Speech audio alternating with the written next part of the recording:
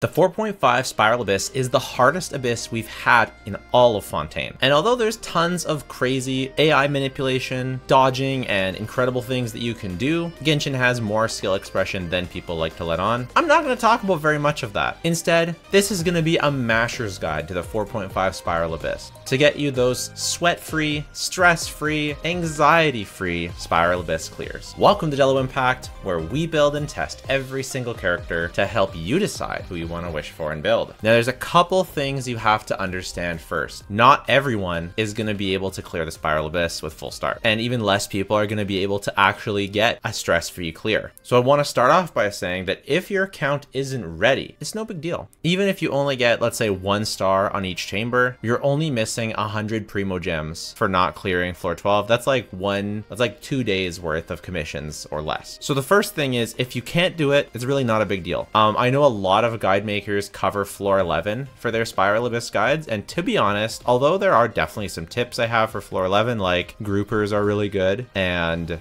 having the right elements, maybe aggravate for the first side with some dendro so it turns into kind of a hyper bloom, and then having some good defensive utility for the second side so you don't get bonked by the consecrated beasts. If you're not able to clear floor 11 with full stars, there's a really good chance that your account just isn't built enough. And so the first thing you want to do is watch my guides for the individual characters, but also my character building guide, my artifact guide, my team building guide, my combat tips. Check out those guides. They're very, very good and helpful for getting you to that point where floor 11 isn't even a question. And if you're still having trouble and you think you shouldn't be, you either just need more resin investment, or you can join our Discord. And we've helped a ton of people 36 star. I say we, it's really our incredible team over there. So we're going to really focus on floor 12 today. And floor 12 is definitely, like I said, the hardest floor in Fontaine. I've cleared it a couple times now with full stars, and I have some thoughts. My first thought is the first side is way harder than the second. Like, the second side, you just need a decent team, and you can easily get all the damage you need. This is the single target second side is one of the easiest ones. Jade Plume Terror Shroom, honestly kind of a joke. Perpetual Mechanical Array, not a big deal. And the Veteran Arithmetic Enhancer Mech is a little bit tougher, but honestly it's not that bad because its HP is pretty low. It can kill you if you don't utilize, jumps to dodge, but it's really the first side that's gonna give people the most trouble. If you have Kazuha is gonna be great on the first side. That's the first thing I would say. I'm gonna showcase a clear today, and I'm not gonna use Kazuha because I know that he hasn't rerun for a really long time. So a lot of people, you've been 36 starring through Fontaine, maybe you're having a bit more trouble now, you might not have Kazuha. Venti is also going to be decent, especially for the first 2 chambers. The third one is not. The other thing you can do is, if you're really trying to get the primo gems, or if you're just trying to get that 36 star, you can always go through the first and second chamber with a Kazuha or Venti team, and then redo it again if you're having trouble with the Icewind Suite, and bring a Zhongli, because the Icewind Suite can really one-shot you if you're not being careful, especially if you're standing in Bennett's circle or something. It can really easily one-shot you. It can also freeze you if you're using Sing Cho, so it's pretty dangerous. Having a really good healer is very nice and very important, or a good shielder, obviously. So you can do that. You can go through chamber 1 and 2 with a Kazuha or a Venti, and then do chamber 3 with a really strong defensive utility, because honestly, without a grouper, it depends on what team you have. You need to have really strong AoE for the first two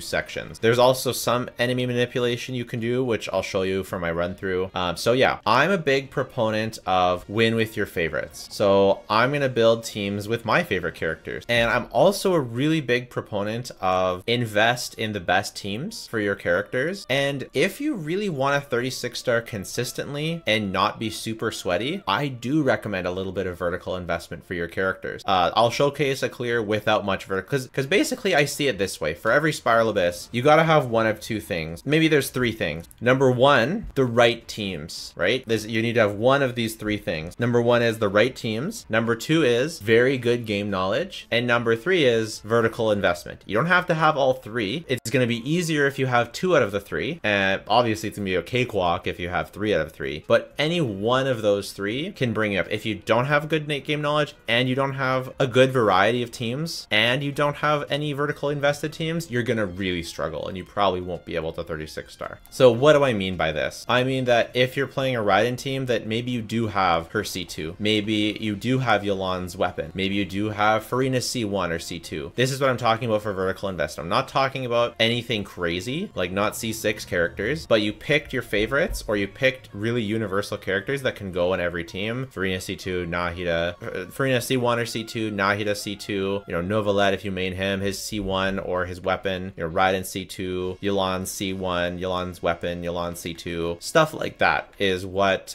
it's definitely not what you need by a long shot, but it's one of the ways that you can make your Abyss clears stress-free. And I'm a big proponent of that if you want to have that option. If you're not like sweaty gamer mode, which I know a lot of people aren't, but if you want to challenge, I recommend not getting those. If you want to challenge, limit yourself to 4-star weapons, limit yourself to C0 characters. That can make it really, really fun and satisfying and gratifying. If you're looking for that hard challenge, honestly, C0 with no 5-star weapons is a really nice way to give yourself a little bit of challenge. It's not always a challenge, but with abysses like this, you know, you definitely have to do pretty well. So the first team I want to make is I'm going to use a Navia team for the second side, and I think we're going to do Bennett Xiangling, and then I think we're going to do Raiden for the first side. And I know this is a 4 or 5-star team, but this isn't like a super good, super optimal team. We're going to use the catch, even though it's not optimal on this team. We're going to give Farina, leave her on Fav. We'll switch Yolan to, let's see, my stringless is, or not stringless, my slingshot is not leveled up, and she really doesn't want her Favonius on this team because she's getting so much energy. So we'll use Viridescent Hunt. It's actually giving her less value than if I was using the slingshot. So this is considered a free-to-play weapon. We're also not going to use Yolan's C1 for this run so that we can simulate C0. We're going to run Shanyan on Thrilling Tales with 4P's VV to swirl hopefully Electro and Hydro. So my Raiden is well built. Wait, what happened to her?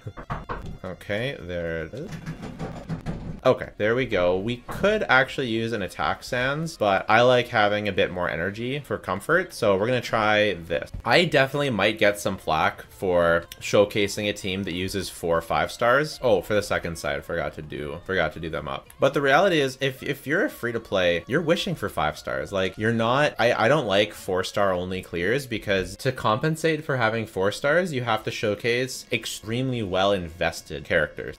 So it's like, yeah, you may be showcasing 4-star clears and only 4-star only characters, but they're so well invested that by the time any free-to-play has that kind of artifact investment on their characters, they're gonna have a lot of 5 stars. So I'm not like, you don't need to have all these 5 stars. Like, Jean works pretty much just as well on this team. You know, Singcho might even be, well, Singcho's gonna be a damage loss compared to Yolan for sure, but you know, you could use your Diluc instead of my Raiden, and that would probably perform, well, I don't know about better, but it would perform just as well anyways. I'm a little bit worried my Chiori is gonna lose too much health from Harbinger, but oh well. My Chiori's also gimped because she doesn't have a geo damage goblet. She's wearing a defense goblet because yeah. So anyways, those are the teams. And the reason why I think this is more free-to-play friendly, again, is because you should be wishing for 5 stars on your account that you actually end up using. And 5 stars aren't always better than 4 stars either, right? Like, and you could easily be using, you know, Gaming on this team, Plunge D, you could be using Plunge Dea, and you're gonna be doing similar damage with a bit less comfort. So let's do this. Starting with the rotation. This is one of those things. Oh, I said I wasn't gonna use C1. I already messed up. I'm sorry. It doesn't really matter. Okay. Basically what I'm saying is, even though this is a 5-star team, it's not like that you should have teams that are as good as this team, and that's kind of what I'm saying. And you don't have to have a 5-star team to have teams as good as this team. If your team, because this team is mostly comfort, it's not really the most crazy powerful team ever. And we would be doing a lot better if we had a grouper as well. But again, we're kind of nerfing ourselves because I think a lot of people don't have a grouper right now until they get their Kazuha. And I definitely don't have enough energy on my Yolan, but it's okay. So we are going to not hit the minute 30, but like I was saying, the first half is the hard half. If you can't clear the first half in time, it's not that big of a deal. It's all about getting a good time on the second half. This is a really slow time though. Oh, I forgot to burst. Not good. Okay, so we're on the second half. Yeah, the first half wasn't that good. You know, we didn't get that good of a time because my team is kind of bad, honestly, and it's kind of gimped, and it's not using any of save the vertical investment that I have that makes that team actually good. That's a team that actually has a lot of scaling for vertical investment, and I took it all off. I took off my 5-star weapons, I took off everything. But fortunately, this guy is legitimately a joke. So no problem. No problem with the second side because Dendro Chicken's a joke. So don't worry about the, like, I recommend also Hyper Bloom for the second side is going to be super, super good. We'll talk about other teams that you can do at the end. Let's see if this does any better. We forgot to burst again with Shanyan. Let's restart. Let's restart. We'll take the ER because we're a bit low, which is hilarious because mostly just because, again, this is for mashers. I, like, you in the comments, you can be like, oh, you're not playing optimally. You're not doing this and that. Yeah. And it's kind of by design because I know a lot of people don't play optimally, don't want to play optimally. We just want to mash. And it's not that I don't like, you know, working a bit harder to get like really good clears, and that I don't like to do that sometimes. Like later on into the abyss, my clears will get better. Like my first few clears are much worse than my other clears, if that makes sense. Like if I tried to record footage right now for my guides, people will be like, wow, this guy's kind of awful. We'll use her to traverse over here. Very nice. We're doing good damage over here though. Yeah, this is not bad. Yeesh. Yeah, these guys, if you're not careful, because they've got the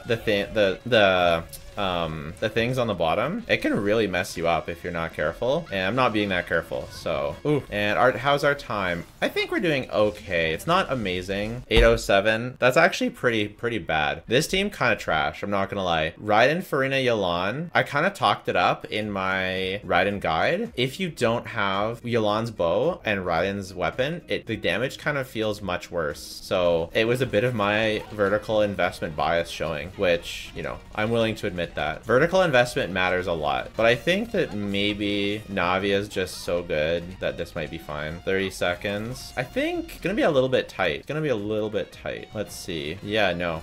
Okay, now is this because of skill issue or bad team? A bit of both. Oh, we used it. Oh, it didn't really matter. I think we might be able to get a bit better of a clear here. We'll try and get them a bit more grouped up to do a bit better AoE here. Missed our bow, it's okay. Oh, we died. We're doing good this time too. Lame. Let's try and aim a bit more this way so that we can focus fire the Electro ones because he's way over here, bro. Messed up. Okay, what's the best way to hit all these guys together? Maybe like this? Oof, I think that would have, if we didn't die, that would have actually done well. We'll try again. Okay, we're gonna try and focus on the Electro ones because they're ignoring a big part of our damage. So we're gonna try and make sure we hit them with our abilities. I know that that was really bad because I was hitting him with my Electro abilities, but not really focused on the Hydro one. All right, let's do this again. Get back here, you absolute goon. I should have swirled. If I swirled, that would have been better. Oh, I just passed Thrilling Tales to Shanyan. That's not what we want. Oof, almost died with Yelan, but it's okay. We're getting a really nice grouping here, keeping an eye on our health. And I think this time we have enough. Whoops, I didn't mean to use my skill twice. I meant to switch to Shanyan. Didn't really matter. Okay, so I don't think we need to adjust this team's play. Okay, I think this is better so far. Let's get some more energy for our Shangling. We'll start our burst right here. Get this rotation going. Okay, this should be good. We'll make sure that our Chiori... Okay, no problem. Easy does it. So it's like, this is an example of okay play, decent teams, and not really vertically invested. Like vertically invested in artifacts, but not in characters. So it's sort of like an above average showcase. Looks like we're gonna forgo Farina's burst this time. Try and dodge with jumps. Ah, we died anyway. That didn't work. Dodging with jumps doesn't work that well. We'll heal. We'll get some healing. Not holding my Yelan charge attack long enough. It's really easy to die to these guys if you're a scrub like me. Ah, almost. Okay, I think we got this. Because it's really this last chamber, it's not really the damage. It really is the survivability. Like, obviously damage can make it easier, but if you can't even survive one rotation, like it's easy not to, then it's no big deal. Then it's like you're screwed. So I like that it's on the first half though, so you don't have to reset as much. That's nice. We'll open with bursts. We're also not using the buff. Like there's a Geo Construct buff, and we're not we're just ignoring it. So you can see this guy's pretty squishy. He does not have a lot of HP. Kind of wasting Bennett's uptime here. Should have been funneling in a different way. It's fine. We just wasted an entire rotation. It's no big deal. Similar to the first half, damage isn't nearly as important as not dying. Chiori, burst, boom. All right, so that was not easy, but it wasn't awful either. This abyss is definitely decently hard.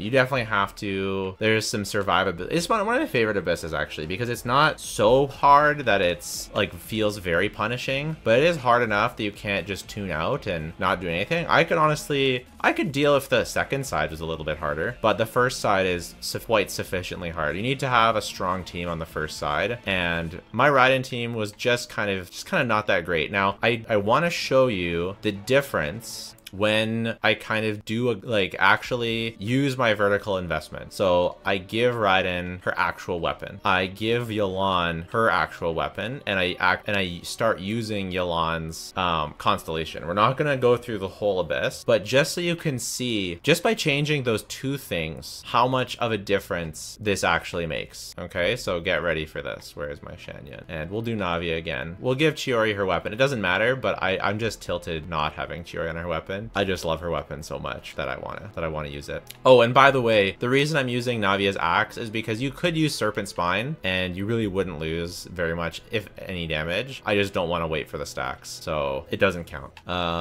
Raiden. Okay, let's do this. And let's see the difference of a little bit of vertical investment. Not even Raiden C2. That would be huge. But not even Raiden C2. Just a couple 5-star weapons. Just want to shred them a little bit before getting in here. Because you remember how long it took the last time? Like, we were well, like, above the 1:30 mark. But I would be surprised if we didn't beat the 1:30 this time. Like, this is like so much more comfortable of a clear. Get back here. Like, easily within the 1:30. Like, the difference is night and day. Like, honestly, that team kind of booty if you don't have a bit of vertical investment. And yeah, that's just the way it be. We'll play a little better too. Okay, and here we go. Boom. Easy. Absolutely nuts. We'll give the ER, sure. Raiden's lacking her ER here. It's okay. We'll start with the skill this time instead of after. We're still not gonna use Shanyan C2. We're not wailing here. I'm just recording a video, Faithy. I can't come right now. And you can see even this is like pretty night and day. Pretty darn night and day. We'll see how it ends up in the end, but oh, there he is. Come on, get back here. I don't remember what position we were in last time. Oh, we started with our burst. Oh, we died again. Oops. All right, we'll try that again. He's still gonna die. Nothing can solve. You can't pay your way to not die unless, you know, I guess if you have Zhongli, but that doesn't work on this team. Shanyan is a bit gimped from not having good base attack for the healing, but it's okay. A whole rotation faster this time. Yelan didn't die, thank goodness. Yeesh! Almost died there, but it's fine. But the thing is, like, look, they're almost dead. Like, the difference in damage is just it's so big. We'll get a bit of energy to start. I'm gonna keep an eye on Chiori's doll. There it goes. I'm not gonna use Shangling here. Keep an eye on Chiori's doll again. It's still there. Okay. Bennett. Let's get a bit of Bennett energy. Oh, we missed it. We missed the window. We don't have that much, but we'll use it. We'll use it here so that we have time. We'll use Chiori. And then we're all stacked up for this boy. Missed our crit. Is what it is. And as you can see, we just have a lot more time. Just way more time.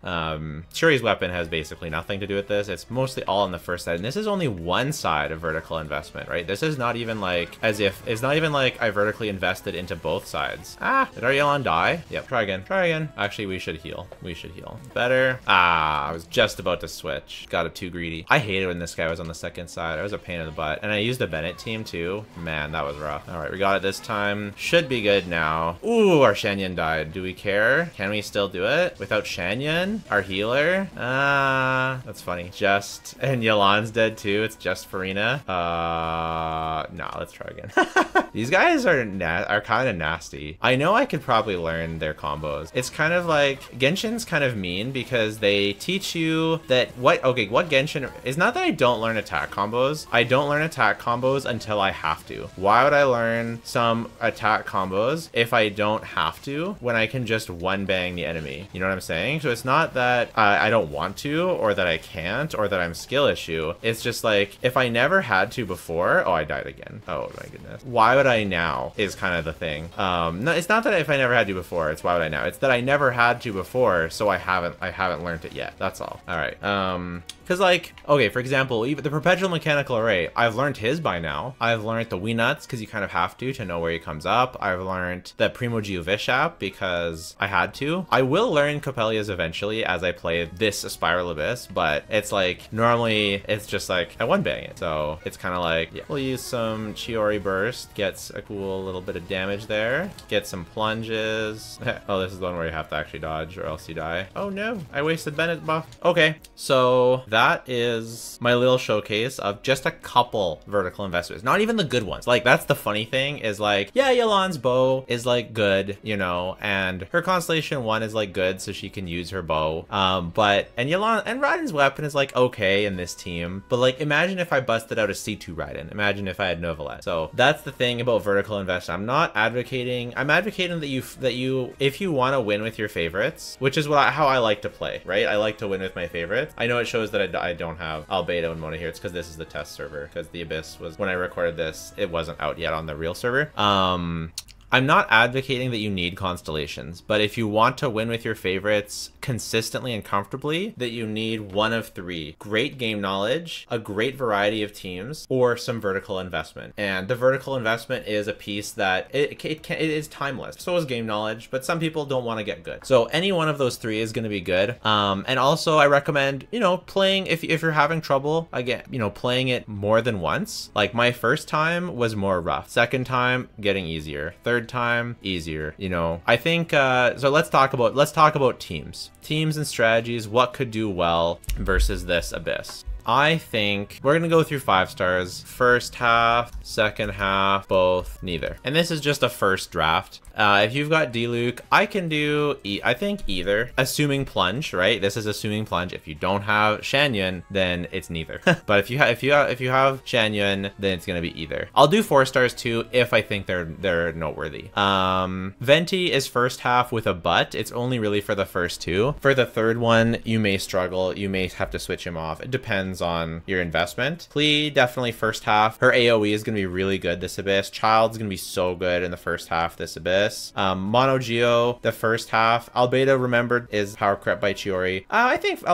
Mono Geo could do either side, really. I think because Mono Geo has big AoE, like if you're using Ito, it has big AoE, so I would recommend the first half, right? The second half, yeah, I could do it for sure, but it's the second half. Also, keep in mind the Abyss Blessing. The Abyss Blessing, even for floor 12, when you use Geo constructs, you will do true damage every 6 seconds. So Geo is definitely buffed, like Albedo specifically.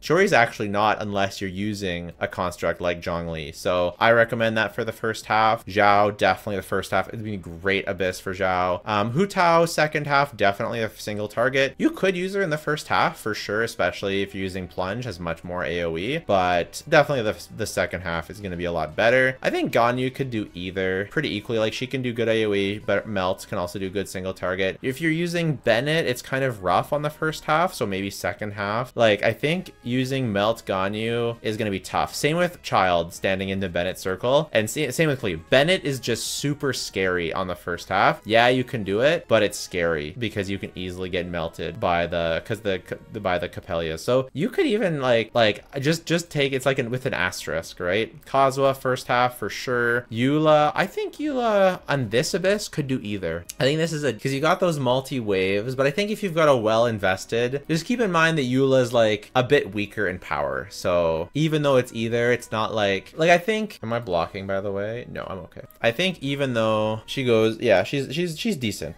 Kitching Aggravate's gonna be so good on the first side. So good. Highly recommend Aggravate.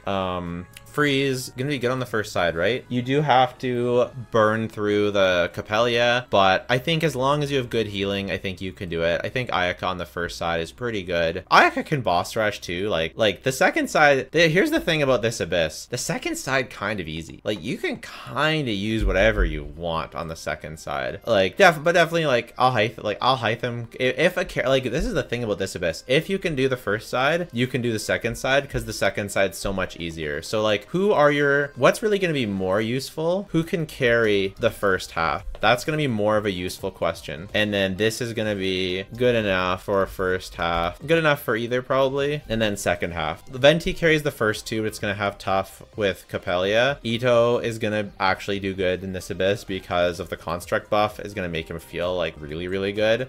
Child, I'm going to put him in, even though he can carry, it's going to be so hard against Capellia. Maybe you switch to Zhongli instead of, I don't know. I just think you're going to it's so hard to not get melted and destroyed. If you're good, you know, if you're good, it's good. Zhao without Bennett's going to be so, so good. Aggravate's gonna be so good. I actually think Freeze can carry the first half. I think Spread Alhaitham with Zhongli probably gonna be pretty good. Yeah, even Hyper Bloom is gonna be decent. Good enough for either. Good enough for either. Are you gonna use Hu Tao realistically? If you use Kazuha for sure, like an Anemo, something like that. Raiden's good enough for either. Yaimiko, I think Yaimiko and like Raiden, if you're using them with Kazuha, they can carry in the first half. But I don't know if I would just like say outright that they can carry. This isn't too serious. By the way, we'll do a deeper dive into teams once the usage rates come out a bit more. I think Ayato is good on the first half, especially. Baiju's really going to help you on the first half, especially if you pair him with Kazuha. Farina is going to be good. Kokomi is going to be helpful. I just think survivability for that first half is going to be so, so good. I like a Kokomi Mono Hydro could be really good with the Farina Yalan with Kazuha. That could be really, really good. I think Wanderer is good enough for either. Sino is good enough for either. I think Nahida is good enough. I think Nilu is first half. You're gonna need to put some single targets, so like Yalan or Farina or Singcho onto her team for those guys. The last chamber. Linny, very good. Novelette, very good. Risley's good enough. Navi is good enough for either, but it's gonna be a little bit tricky. And Shiori is gonna be great when you use her in the Mono Geo team and decent for both. So I don't know. I just wanted to talk through. Don't pay too much attention to the tiers. Think about like Sucrose if you're driving is going to be good for the first half. There's lots of stuff you can do. So let me know your thoughts. Leave your tips down below. We'll make another video when their usage rates come out, talking about things. Let me know what your thoughts on vertical investment and what if you want to lean more into vertical investment, which I recommend for a certain type of player, not every player, but a certain type of player who wants to 36 star but doesn't want to become too sweaty. This is the video that I recommend for you, and that's how you mash through the 4.5 Spiral Abyss. Thanks so much and take care. Bye for now.